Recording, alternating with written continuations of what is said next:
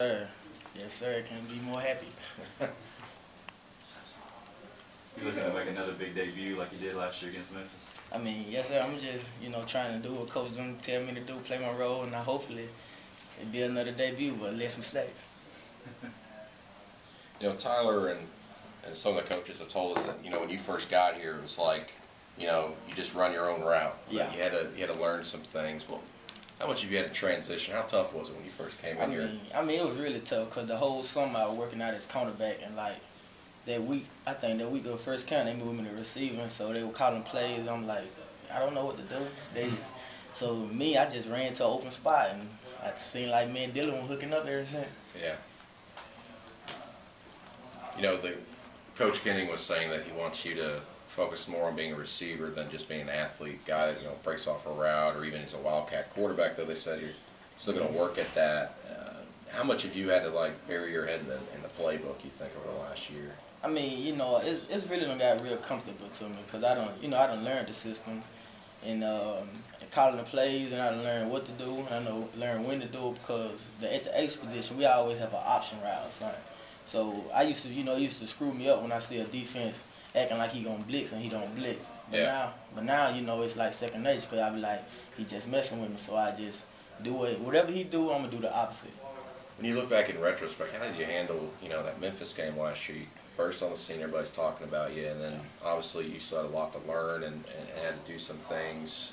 Do you feel like that you're up to speed now to where you can be consistent, be able to have games like that every now and again? Yeah, I feel like I am because, just like I said, I know, see, Coach them, they weren't comfortable with me at first because, I still was learning, still was young, inexperienced, and, but now I know what to do, and I know whatever they tell me to do, I'll do it like they tell me to do. Cause I used to, Coach tell me to run a route 12 yards, I used to still run it 10, so he'll get mad and mess up the timing between me and the quarterback. But now I know when he say run 12, run 12. You see yourself at Wildcat a little bit this year? I mean, I really do. I mean, whoever coach them put me, I think I can make a play back there, though. Yeah. How have you changed your body since you've been here? I mean, kind of coming in my freshman year, I think I was weighing like 175 or something right now. But now I done gained some weight. I weighed like 190 now. Then at one point in time, Coach Bailey had me doing cardio. He said I was getting too big for my height, so I done gained some weight. Has it changed your speed at all? Or you feel like you still got that? I mean, I feel like I still do because I mean, you got to be fast for someone, a big guy coming after you. I think he ain't finna get me too easy. If he want me, he gonna have to come get me, but if he don't come get me, he ain't gonna get me. What are you better at? Long, straight line speed or shifty quickness? I think I'm better at shifty and quickness because I think I'm better at that quickness. How you doing, kick return and everything, and I know there's some competition there. Yeah, I mean, doing, me and Perk, we still back there. We just trying to do our job, play our role. But I think, we're going to be better and take a few of them to the house this year. How do you think the new kickoff rules, you paid any attention to that, new kickoff rules with them moving it up? And, some teams might pooch it, and some of them might just bang it through the back of the end zone. Yeah, Coach Mullen, he brought it to our attention about that. But, he just said, just play smart. You ain't your first time playing football. You've been playing football your whole life, so you should know what to do by now.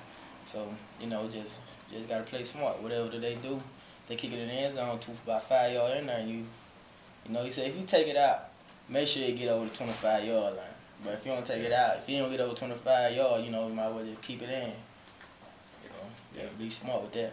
Coach Kenning was joking with us earlier about you stepping out of bounds at that 2-yard line. Just one of those first-year mistakes. Yeah, first-year mistake. Cause the year before that, me and Michael Carr roommate, and when the Alabama, when he caught it back there, so I was joking with him about that. Then after I did that, he used to joke with me about that. So I just was trying to make a play, just wanted the ball in my hand, kind of nervous, just trying to make something happen.